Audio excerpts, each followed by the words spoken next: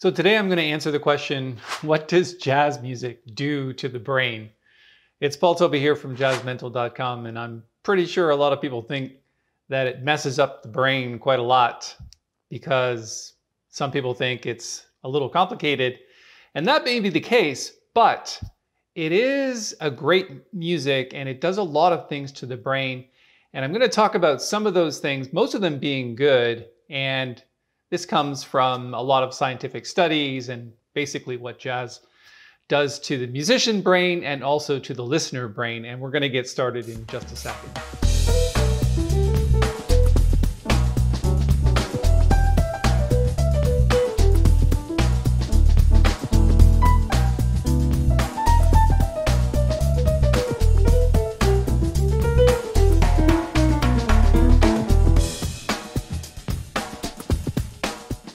All right, so today we're talking about what jazz music does to the brain. So let's first talk about it as a listener. So whether you're a jazz enthusiast or just somebody who has heard jazz once in a while, jazz is a type of music that is mostly improvised.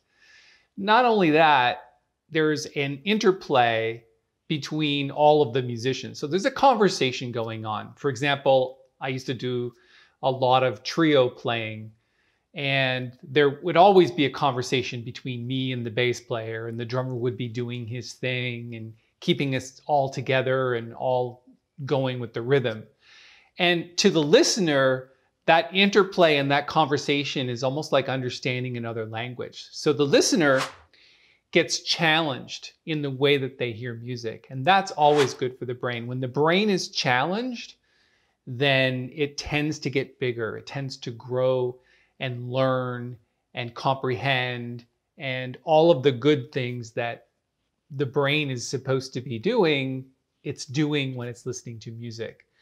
And the second thing is that it transports you away from everything else. So let's say you've got a lot of stuff going on in your life, things aren't going that well, and you walk into a jazz club, you're immediately transported into another world and the brain gets a break. And of course, anytime the brain can be pulled away from its obsessions with things going wrong or being stressed out or overwhelmed. So that whole experience is really good for the brain because again, it gives you a break. So that's what the listener enjoys. Let's talk about the jazz musician, myself, included in that group, of course. And I'm going to talk about 6 things that jazz music does to the brain. So if you're thinking, I'm a musician now and I want to start learning jazz, is that going to make me smarter? Is that going to improve my brain functions? And the answer is absolutely, and this is proven scientifically. So the first thing it does is it creates a superior working memory. One of the things that jazz players are really, really good at, it's memory and memorizing things and being able to recall them, because they're not just remembering where the fingers go, such as in classical music, or putting up a piece of sheet music. They remember how the music is put together. So the working memory is a little bit different because it hears melody, but it's also trying to discover within that melody new ways of playing it. So let me give you an example. I'm going to pull out something from the past, say Blue Skies, okay? Let's do it in D minor. And it's pretty simple melody. And what I'm going to do is just play the melody first, and then the brain, because of its superior working memory, it's going to remember other things to do with it. So let's see what this sounds like.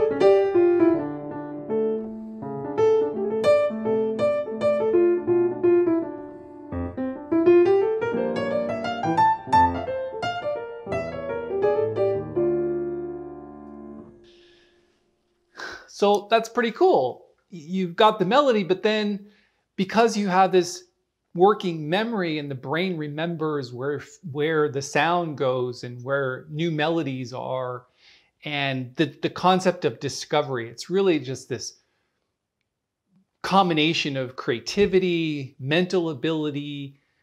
There's even emotion obviously in there. You could see me maybe enjoying myself. Okay, so that's really the initial stages. If you do this long term as a player, you start to get increased, obviously, auditory skills. You're able to hear music from the inside out. You're able to decipher where all the instruments are at one time. You can listen to the bass and pick that out. You can listen to the saxophone and pick that out, or even amongst a group of saxophone players, you can hear each one, trying to discern the harmonies between each.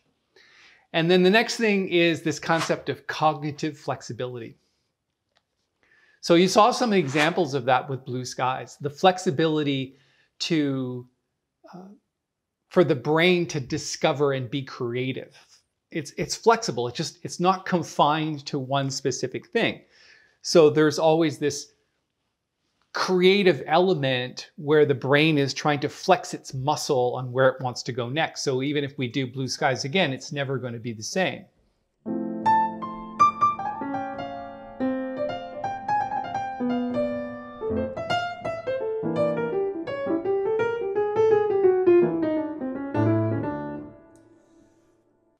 And the fingers and the brain are just kind of having this conversation together.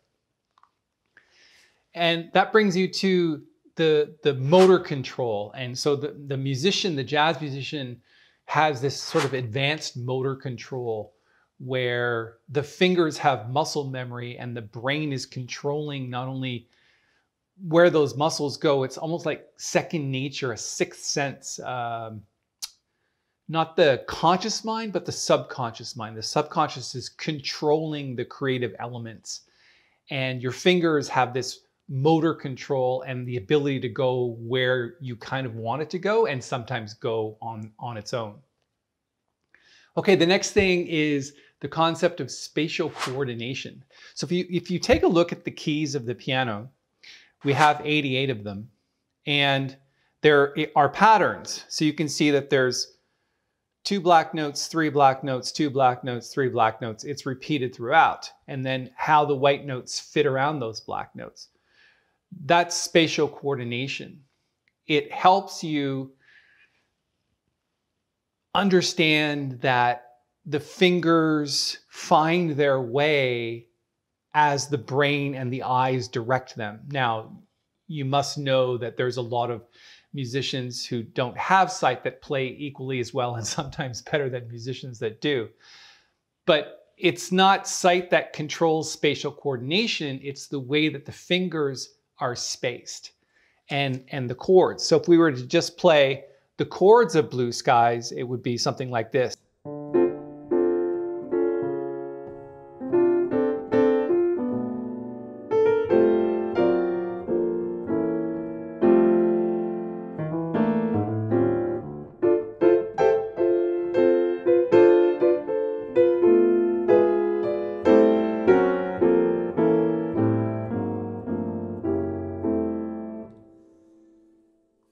That's spatial coordination, finding good voicings, finding places to go.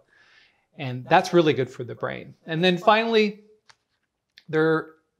I've learned of late that there's something called the corpus callosum, which is the ligaments or I'm not exactly sure what it is, between the two sides of the brain.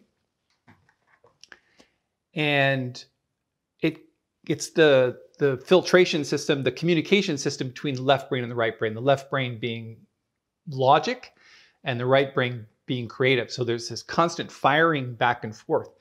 And it has been proven that musicians have a larger corpus callosum. And it's because of that conversation going back and forth between logic and creative. So that's a little bit about what jazz music does to the brain. So whether you're a listener or a musician, obviously the musician, I think the brain has more capacity to grow as a musician, but it's just as good. It's just as powerful for listeners. So if you really want your brain to grow and you really want a healthy brain, jazz is where it's at.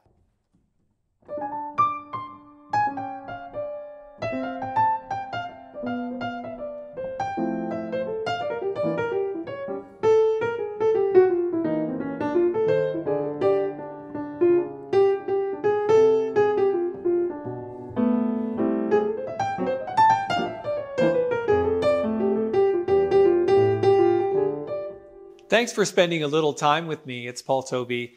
This is a fairly new YouTube channel, and we'd be really grateful if you could give it a thumbs up and subscribe to the channel. So we'll be adding about 5 videos a week, just like this one. The videos are mainly focused on technical skills development, recording tips, and even professional and business development for musicians like you who want some help from a professional musician like myself. So I've toured 17 different countries, made 8 albums, was signed to a really good label, and made a full-time living as a professional artist. So I know and I'm confident that I can be a great resource for you. Subscribe now, and I'll see you in another video.